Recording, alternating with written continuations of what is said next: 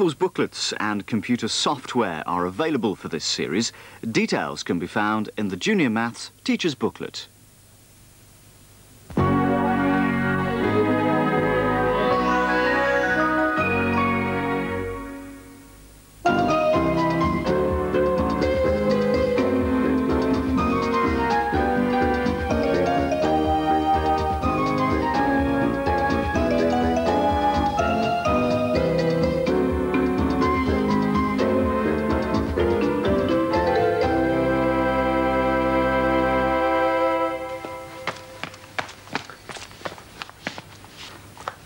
Five. 0 5 subtract 5 equals 0. 6. 1 6 subtract 5 equals 1. 7. 2 7 subtract 5 equals 2. The first And the last numbers are going up one at a time. And my number is always 5 less. than my number. That's the pattern.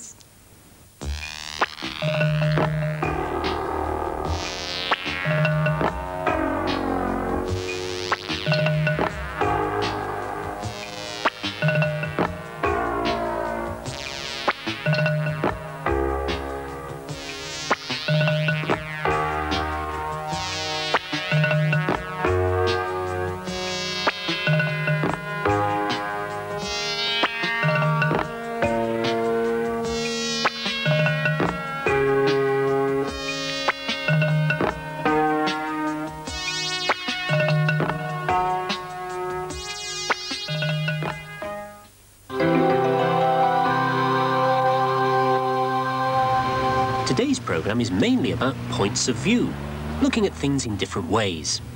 Which is why we're at Ragley Hall, where there's a maze. Ah, yes, now there you are. You see, that's the way in. And then I turn right, go all the way along here, round there. So I get to here. Yeah. Then up here, look. That's it. In there, round there. Up here. Ah, no. Look, you've got to come down here and round there. Easy. You seem pretty confident. No problem. Good luck, Fred. Right. Give us a wave from the centre. See you in 10 minutes.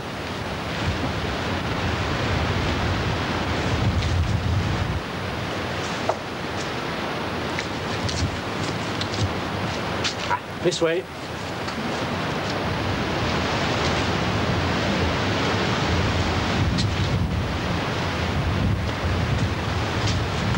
That's the way.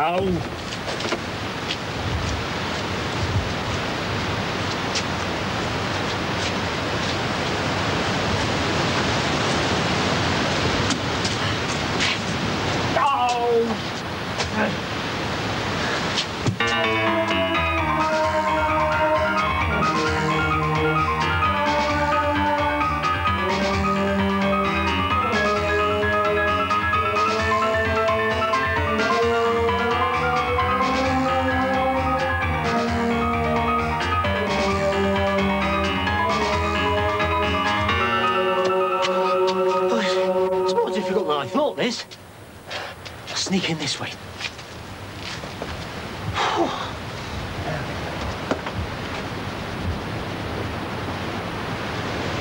Mary! I've done it! I'm in the middle! Oh, you're taking your time. What have you been doing? It's not that easy, you know. Hey, have you got the map? Well, no, it's at the entrance. You can't move it. Can't you get out? Well, yeah, of course I can. It's just that everything looks different on the inside. Well, try. Try, she says. It's all right for her. Now then, that way, I think.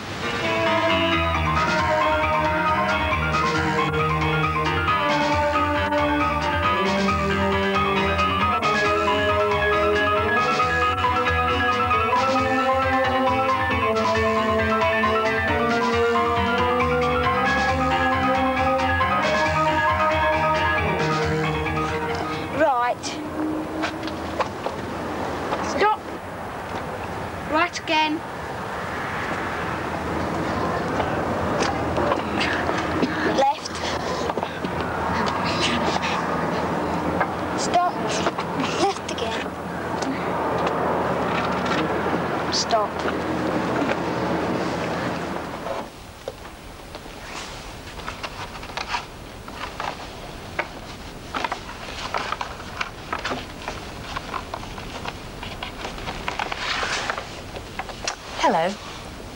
Fred started here in the centre and came out here.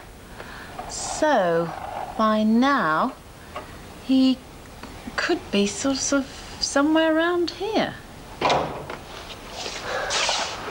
got out. Well, you just... Do you know, you could have done with something like that. Oh, that's what I was asking for, a map.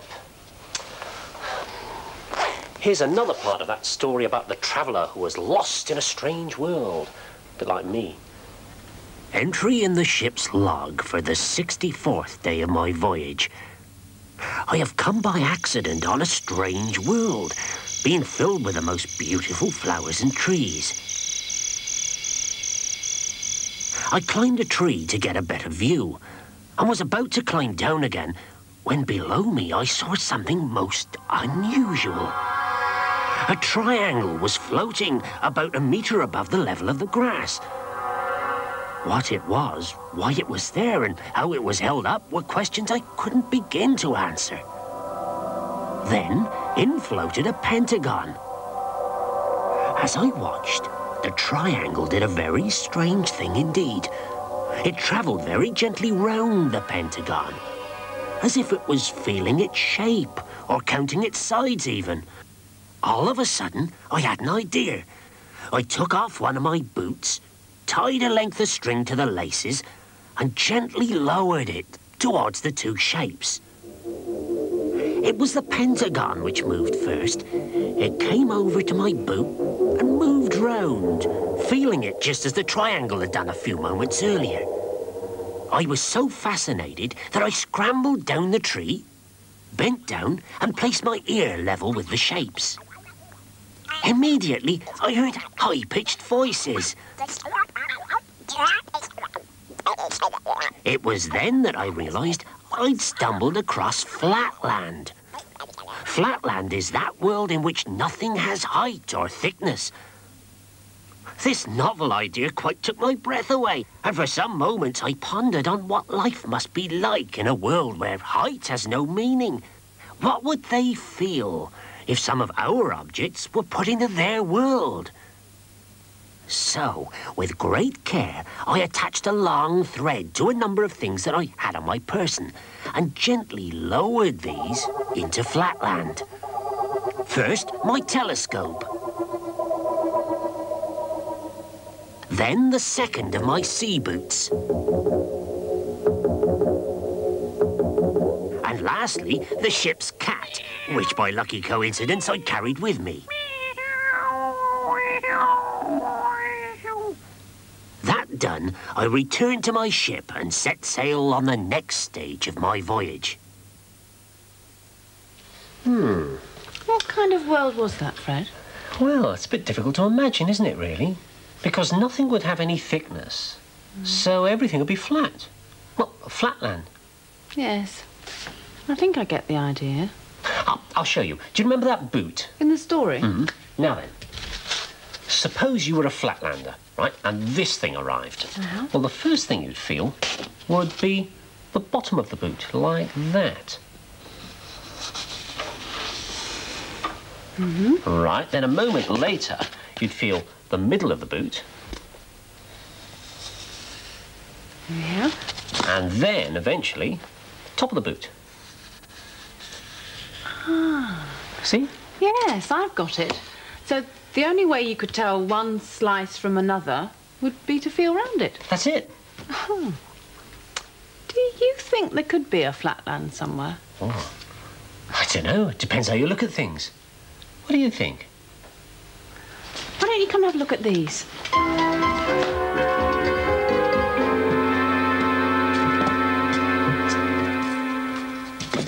Now, those blocks are for you. Yes. And all you've got to do is find the block that I'm describing. Right. OK? And you can't look. Oh, all right. Right. Now, my block has got 2 squares on the bottom and 1 on the top, on the left-hand side.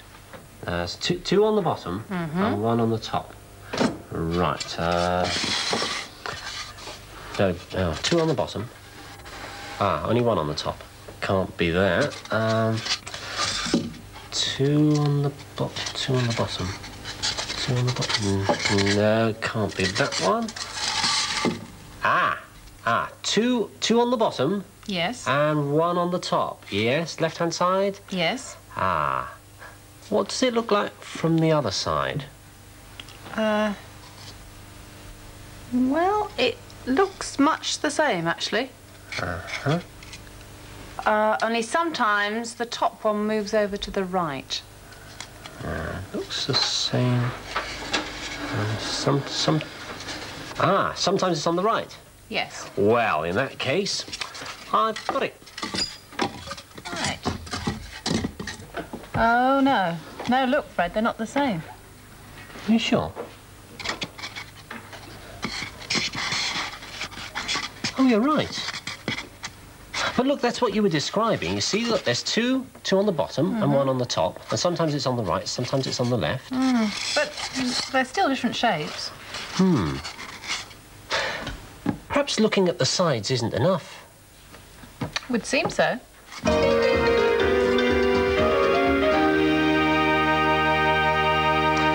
Yeah, it's all a matter of how you look at things, isn't it? Even a square sometimes doesn't look like a square. Now, there's one for you.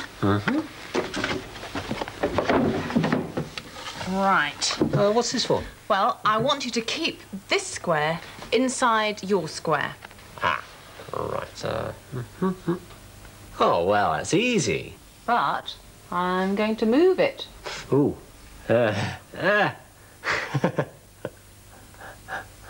Oh. Yes, well...